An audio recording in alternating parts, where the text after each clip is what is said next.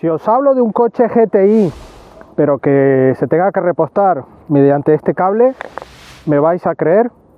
Bueno, de eso se trata este vídeo. Vamos a conocer el nuevo ID.4 GTX, la propuesta de la marca Volkswagen para su gama ID.4 a nivel más deportivo. Es la versión GTX con 299 caballos de potencia. Un eje delantero ahora con un motor, añadiendo el motor en la propulsión trasera del ID.4, pero con toda esta combinación nos ofrece esta gran alternativa de 299 caballos y por supuesto una puesta a punto general en diseño y en dinámica muy interesante. Acompáñeme.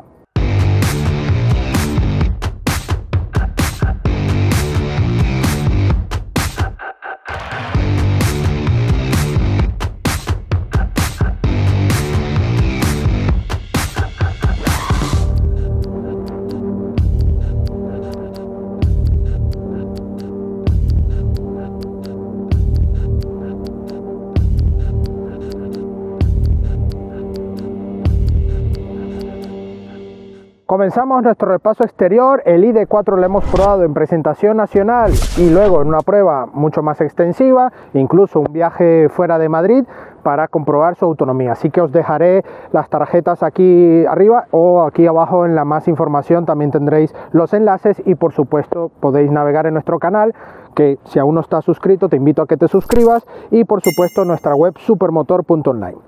Vamos a dar este repaso exterior para que veáis un poco qué diferencias hay. Vemos unos paragolpes específicos de esta versión GTX, pero a nivel de aristas y de diseño es prácticamente el mismo ID.4. Vemos un capó que va fluyendo en esta zona, hace esta pequeña levantamiento aquí a esta arista y por supuesto un pequeño detalle que va aquí justo naciendo en esta zona, va por todas estas dos líneas y va fluyendo por la parte lateral. Unas ópticas en formato horizontal, como veis, muy alargadas, con la tecnología LED IQ Light de Volkswagen, un carenado sellado con el logo de Volkswagen y la cámara frontal aquí integrada. Tenemos aquí también firma lumínica y toda la parte del paragolpes con los sensores de parking integrados y por supuesto la matrícula en la parte central, y aquí vemos todas estas nidos de abeja como carenado en el paragolpes. Al ver el lateral nos encontramos con estas preciosas llantas 21 pulgadas. En la versión GTX inicial, vamos de serie, viene con unas 20 pulgadas, pero en este caso llevamos este opcional de 21 pulgadas que son espectaculares. Ahí les veis con un toque bitono que está tan de moda y el logo de Volkswagen en blanco en la parte central. Por supuesto llevamos en el eje delantero una medida de 235/45 de perfil y por supuesto en el eje trasero llevamos una medida de 255/40 de perfil. Unas medidas por supuesto que nos resulta para una dinámica mucho más radical. Aquí vemos unas líneas, bueno, pasos de rueda marcados en chapa y estas protecciones que no podían faltar, unas taloneras muy disimuladas en la parte más baja, pero luego tenemos unas taloneras en el mismo color de la carrocería, le da cierta terminación más cuidada, y aquí, bueno, el acostumbrado añadido de Volkswagen, que aquí integra con el anagrama GTX, ¿vale? Llega aquí hasta la puerta, y líneas de tensión, como os he dicho, en la parte frontal nace esta parte alta, va llegando aquí y ya desvanece justo en esta zona del espejo retrovisor en el color de la carrocería y luz intermitente integrado. Por supuesto en esta zona de la aleta nace una línea de tensión por la parte alta del coche llegando a esta zona de la cintura y unas manetas que van muy bien integradas en la chapa, que tienen acceso a manos libres por supuesto, y no podía faltar las barras en el techo en color negro satinado. Cristales oscurecidos, no llevamos ningún tipo de añadido en cromo, como veis, ya lo único que brilla aquí son estas llantas de 21 pulgadas y por supuesto vemos como en este pilar C tenemos esta ligera caída de estilo coupé y además un abultamiento que vamos a ver en la musculatura de la parte trasera, que vemos ya muy enfatizado ya en el ID.4, pero aquí con la terminación en estos paragolpes específicos le da un juego muy deportivo pero con mucha personalidad. Vemos este gran alerón que ocupa toda esta zona de gran formato, estos aletines que mejoran algo la aerodinámica, la tercera luz de freno aquí en el centro del alerón y el cristal oscurecido. Llevamos el limpialuneta en esta zona y por supuesto unas ópticas EcoLight de Volkswagen con buen formato, con efecto tridimensional, luces intermitentes dinámicas, un diseño muy pero muy bonito, además integrado aquí con el logo de Volkswagen, también con efecto negro y blanco, y el anagrama GTX. Aquí se cargan automáticamente el ID.4 por este anagrama GTX en negro brillo. Por supuesto, este paragolpes que os he dicho ya que va específico en este acabado, los catadiótricos aquí en los laterales, matrícula en la parte central, este pequeño elemento que abraza también este paragolpes y le da un aspecto diferente, y este pequeño elemento en color plata para darle un poco más de detalle crossover sub que está a día de hoy marcando. Los sensores de parking traseros y por supuesto la cámara marcha atrás que también va integrada. Tenemos antena tipo aleta de tiburón y por supuesto el techo panorámico que veremos también en el interior que vamos a revisar ahora mismo. Comenzamos por el maletero. Tenemos este portón eléctrico y una capacidad de 570 litros mínima y más de 1500 de capacidad máxima, batiendo los asientos en formato 60-40. Aquí, como veis, llevamos los cables, podemos llevarlo aquí debajo, ya que podremos también hacer uso de mayor altura regulando esta bandeja, y luego por debajo llevamos otro pequeño hueco para el kit de emergencia, ¿vale?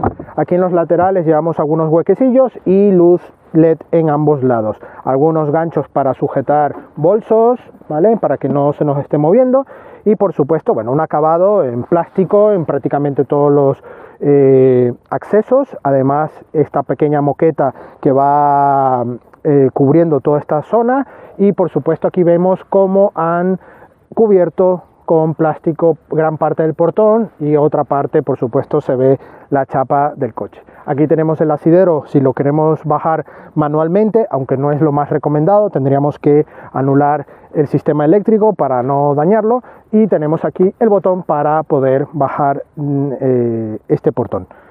Tenemos la trampilla acostumbrada en la parte central de la banqueta trasera para poder dejar objetos más largos pasar hasta las plazas traseras. Plazas traseras que vamos a ver ahora mismo.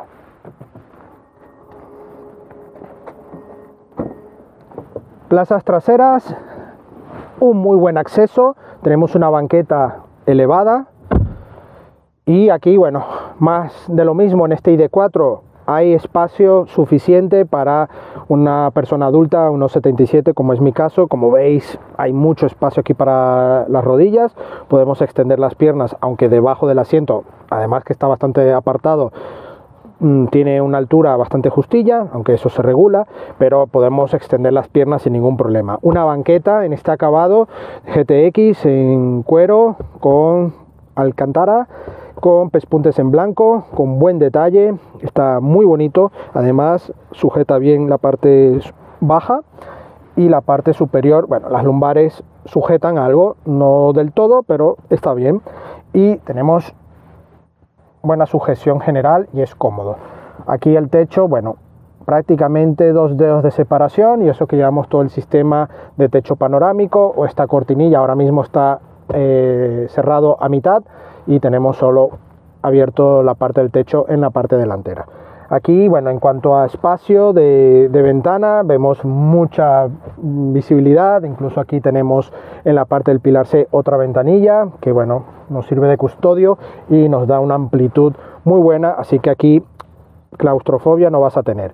Sí es cierto que estos asientos delanteros deportivos que nos resulta algo exagerados, pero aquí en este coche me ha resultado muy bueno porque no me resulta agobiante por esto mismo. Tenemos mucha superficie acristalada y esto, bueno, no te agobia para nada. Aquí, bueno, algunos bolsillos pequeños en la parte superior, en la parte baja un poco más grandes, y en los bolsillos de las puertas incluso podemos llevar botellas, ¿vale? Aquí, bueno, tenemos nuestro amigo reposabrazos, que incluso tiene 2 portabebidas y la trampilla que os he dicho en la parte del maletero para poder acceder con objetos más largos, esquís o lo que queráis, ¿vale? Esto resulta seguramente más incómodo para la plaza central y en efecto es más durilla, aunque la base sigue siendo, aunque un poco más alta, pero es confortable. Pero en cuanto a anchura, aquí el túnel central no me invade para nada, es un poquillo más elevado, pero podemos ir con las piernas juntas y mejora mucho, pero que mucho, el tema de anchura para los ocupantes de los laterales. Esto viene muy, pero muy bien, ¿vale? La consola central aquí llega justo a mis pies prácticamente, con 2 salidas de aire, incluso llevamos regulación de temperatura, ya que el climatizador es 3 zonas, y 2 puertos USB-C en la parte también de esta consola. Una consola que va justo para adelante, donde vamos a ir ahora mismo. Muy bien, como siempre me quedo pillado con el seguro de niños. Plazas delanteras. Automáticamente el coche se activa al sentir que estamos sentados en el asiento del piloto. Ya el sistema se activa e incluso ya podríamos ponernos en marcha si así lo queremos. Ya dando aquí en el selector ya estaríamos con el coche activado. Aquí el ID.4, bueno, a nivel de diseño mantiene lo mismo en este GTX, lo único es que implementan algunos detalles en cuero, con pespuntes en rojo, en la parte superior del salpicadero, vemos toda esta zona también en negro brillo y la consola aquí también de igual manera, con regulación, por ejemplo aquí el portabebidas, oye, queremos llevar la bandeja así al descubierto, como queramos, ¿vale? Aquí nuestra cortinilla para acceso al cargador inalámbrico, 2 puertos USB y otra portabebidas aquí también totalmente configurable. Aquí la consola es muy buena, muy configurable y con buena capacidad, ¿vale? Aquí, bueno, podemos ver que tenemos este efecto flotante que ya vemos muchísimo en estos acabados eléctricos y por supuesto estos asientos 100% eléctricos ergonómicos de Volkswagen con el emblema ID para este acabado con alcantara, esta especie de cuero también con pespuntes en blanco, muy bonito, sujetan muy bien y son totalmente regulables y eléctricos en la parte delantera, ¿vale? El volante, pues aquí vemos en el tercer radio una pequeña inscripción de GTX, los 2 radios multifunción también en negro brillo con botones táctiles, el pequeño cuadro de instrumentos también del ID.4 y por supuesto aquí el selector de cambio en esta parte lateral. Aquí, bueno, vemos también los limpias, luces intermitentes y en este lateral podemos ver también el sistema de iluminación con botones táctiles y en esta parte de la puerta con algunas inserciones en un cuero azul con el pespunte en rojo también con buen acabado, al igual que el mullido de las puertas, diferente que las puertas traseras, mejor mullido y parte también integrada con el negro brillo del salpicadero. Muy buen detalle, pedales en aluminio con el play y el pausa, tanto en freno como en acelerador, así que bueno, detalle que mantiene el ID.4, ¿vale? Aquí, bueno, los aireadores en esta zona, bastante bajillos, bueno, ya que tenemos aquí el sistema de infoentretenimiento de Volkswagen con estos botones de acceso rápidos tanto para el aparcamiento, clima, asistente del coche y los modos de conducción y toda la parte baja de la pantalla para regular ambos climas y el volumen de manera táctil, ¿vale? De igual manera podemos gestionar este sistema por control gestual, como es ya de costumbre en los acabados tope de gama de Volkswagen, y tenemos también calefacción en los asientos como también en el volante. Un sistema que va muy bien, muy fluido, con toda la parte dinámica del coche a nivel eléctrico, con la información de consumo, de carga, bueno, todo lo que lleva ya el ID.4, que ya lo hemos probado y hemos explicado en otros vídeos, ¿vale? Así que nada, ya puestos en marcha, vamos a ver qué tal va este GTX en la carretera. Acompáñenme. Bueno amigos, ya vamos al volante de este grandioso ID.4 ID.4 GTX, un sub que ya hemos probado en las versiones ID.4 con propulsión trasera, pero este GTX viene a ser la apuesta de la marca alemana por ese espíritu GTI, pero en los eléctricos. Así que bueno, simplemente ¿qué han hecho? Añadir a esta combinación de un motor en el eje trasero otro motor de 109 caballos en el eje delantero. eso sí, no conectados físicamente entre ellos o mecánicamente entre ellos. Está comunicado electrónicamente y bueno, ajustan un poco todo el tema de tracción, frenada, bueno, eso ahora hablaremos un poquillo más adelante. Pero bueno, toda esta combinación y este matrimonio entre ambos motores eléctricos nos resulta 299 caballos de potencia. Como habéis visto, tenemos también un despliegue deportivo, un centro de gravedad un poco más bajo, 15 milímetros más bajo que el ID.4 y bueno, una apariencia mucho más deportiva e impactante, ¿no? Pero en el motor y en la parte dinámica también os cuento que me ha impactado la puesta a punto que tiene este coche. ¿Qué pasa? Que automáticamente en el eje delantero llevamos unos ejes mucho más grandes, ¿vale? Y obviamente potenciamos toda la frenada hacia el eje delantero y esto obviamente ayudado por los motores eléctricos, como os he dicho antes. En este caso, bueno, es una frenada que va muy bien, incluso tenemos la parte regenerativa que os he comentado antes. Aquí en el selector podemos ir en modo directo o en modo B y ya automáticamente regenera y hace esta frenada prácticamente de antelación a una incorporación, a una frenada ya a un stop, en fin, que podamos ir regulando con el pedal únicamente y no tener que tocar prácticamente el pedal del freno. A nivel de suspensión está mucho más trabajado, se nota cómo han puesto a punto este chasis con estos 15 milímetros más bajo y además algo que me ha impresionado en este ID.4 es el paso por curva. Tiene ese espíritu deportivo y eso que es un coche que para trazar la curva con más de 2 toneladas de peso, 2 toneladas 200, pues es un coche que te da algo de precaución, ¿no? En cuanto al uso 100% deportivo, pero es un coche que, bueno, te va a dar bastante alegría. No estamos ante un coche meramente deportivo, tiene un corte más radical, pero vamos, la respuesta y la contundencia de estos dos motores eléctricos te van a hacer pasar un muy buen trayecto. Y además tenemos una aceleración de 0 a 100 impactante, que bueno, nos permite tener unas cifras prácticamente de GTI, como os he dicho al comienzo. Y me ha impactado mucho el trazado de curva. Es un coche que la dirección transmite bien, los modos de conducción que llevamos aquí activos, modo eco, confort, sport, tracción o individual. La parte de tracción nos permite tener esta conectividad electrónica de ambos ejes para mejorar la tracción, pero no están comunicados físicamente, ¿vale? De manera mecánica, ¿vale? Y tenemos el modo Sport, que ya nos permite tener una pegada pero contundente, una pegada increíble con estos 299 caballos, que bueno, prácticamente son 300 caballos, ¿vale? Digamos que estamos ya jugando en las ligas de cualquier R o cualquier GTI de motores puros térmicos. A nivel de puesto de conducción tenemos estos semi-buckets muy buenos, que bueno, ya la marca los incorpora incluso en el grupo en prácticamente sus modelos más deportivos.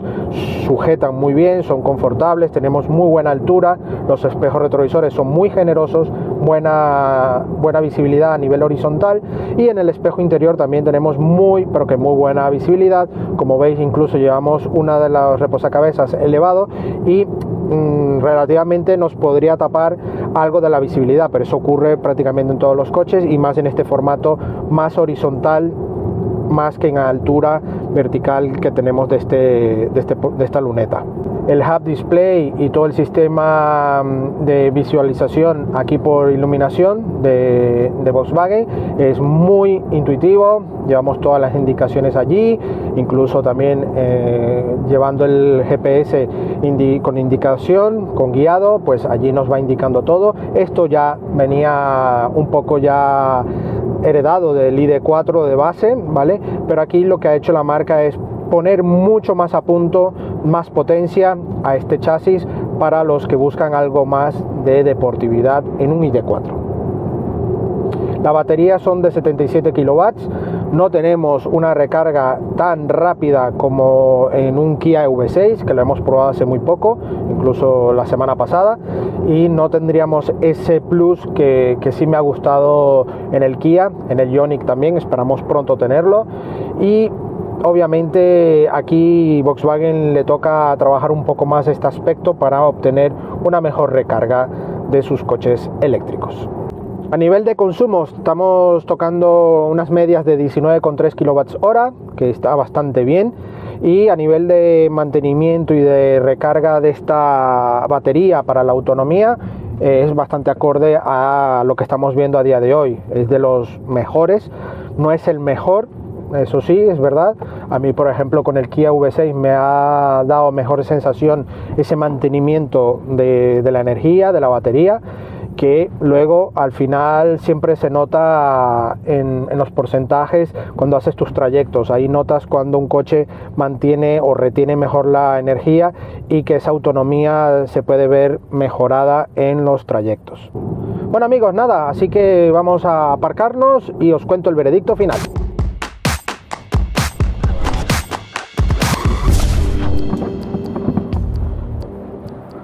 Bueno amigos, eso es todo por hoy al volante de este grandioso ID.4 GTX, un GTI ya en la era eléctrica. Volkswagen, bueno, es de agradecer que también busquen esta línea deportiva para sus modelos eléctricos, y el ID.4 es un producto, vamos, prácticamente estrella dentro de su gama ID, la familia ID.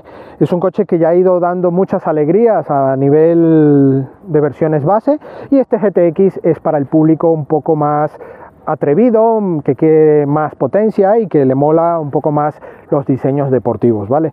Es un coche que, bueno, está alrededor de los 50.000 euros, ¿vale?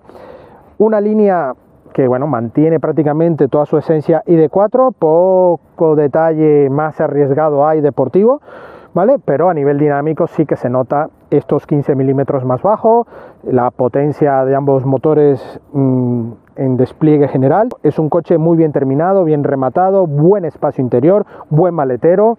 Estéticamente es subjetivo, pero a mí particularmente me gusta muchísimo esta unidad, sobre todo con este color así más clásico, más elegante, y bueno, todo el despliegue tecnológico que lleva la gama ID de Volkswagen. Agradecemos a Volkswagen España la cesión de este maravilloso ID.4 GTX y a vosotros la visita en nuestro canal SuperMotor.Online, donde, si aún no lo habéis hecho, te invito a que te suscribas y nos des un like y actives la campana para que lleguen las notificaciones de nuestra actividad. Y por supuesto tendréis la prueba escrita de este coche, de otros coches y también de motos en nuestra web SuperMotor.Online. Y no olvidéis nuestras redes sociales, Facebook, Instagram y Twitter, donde tendréis todas las novedades de nuestras pruebas en la semana. Así que nada, nos despedimos de vosotros, hasta una próxima. Adiós.